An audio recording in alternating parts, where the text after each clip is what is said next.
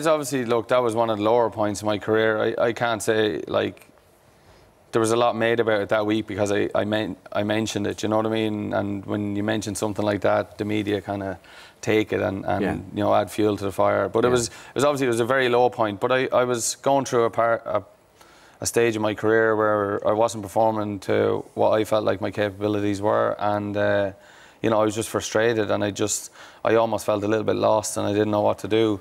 But you know, thankfully, I just kept going, and it kind of just shows you that no matter what, whether it be in golf or whether it be anything, that you just have to keep persevering, and you just have to, as long as you get up every day and believe what you're doing is the right thing, there's nothing else you can do. Yeah, it's a good lesson, isn't it? Yeah, it as is. You say, for life. Yeah.